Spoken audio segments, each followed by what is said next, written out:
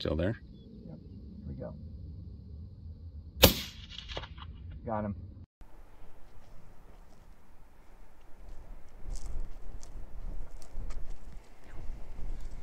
Look at this. That nailed it. Like, wow. That's impressive. So that's the 224 Valkyrie, chambered in a CZ527. And you were shooting the 60 grain Nosler ballistic tip out of the Federal factory ammunition.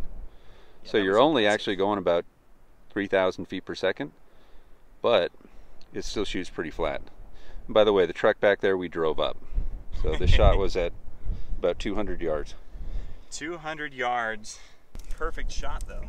Right there. Right through the He was up on the rock there. And boom. That's awesome, man. This gun is rocking.